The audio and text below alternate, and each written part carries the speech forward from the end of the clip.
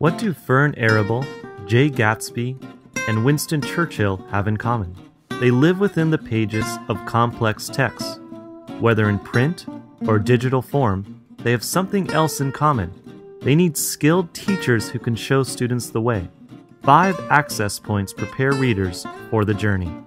Access point number 1. Purpose and teacher modeling. It's the starting point. Think of establishing purpose as a sign that says, "This way," and those travelers need an expert guide. Give students a glimpse of expert comprehension through teacher think-alouds. Access point number 2. Close and scaffolded reading instruction. That means time with shorter, worthy passages and lots of discussion. It also means that students encounter other kinds of complex texts with their teacher and a small group of fellow readers. Access point number 3. Collaborative conversations. Readers clarify and consolidate their understanding of complex texts in the company of their peers.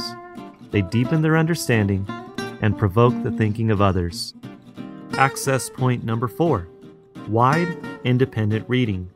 Readers need to explore a wide range of texts. That's how you build knowledge and apply the skills you've been learning. It's also a chance for readers to build their stamina. Those reading muscles need to be used every day.